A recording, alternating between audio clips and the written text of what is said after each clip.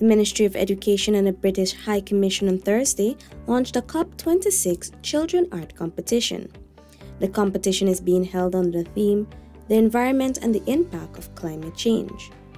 Children in the age categories of 5 to 7, 8 to 10, and 11 to 15 will be eligible to participate in the areas of painting and poster.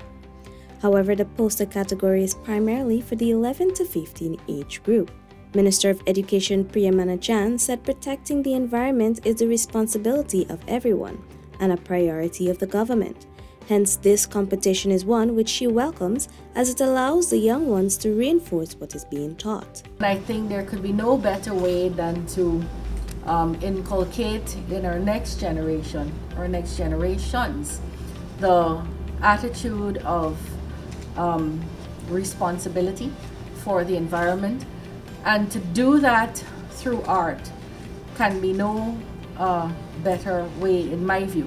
This would be a good program and competition, not only so that we could judge artistic talent, but so that children get to express themselves through art. And the message would be hugely important for the children, their families, their communities, their schools. To this end, the Education Minister encouraged every child to participate in the competition and assured that resources will be made available should there be any need. UK High Commissioner to Guyana, Her Excellency Jane Miller, said the competition will allow youths to think about climate change and its effects on the environment. She added that this is what the judges of the competition will be looking for in the pieces. And we'll be looking for how you express yourself in terms of how do we prevent climate change? How do we protect our natural environment? How do we really see our personal responsibility to see a change? So let's express that and have a competition and really think about climate change ahead of the conference in the UK later this year.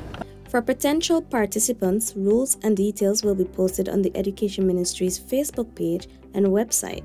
Prizes will be awarded to the winners as well as an overall prize for each category.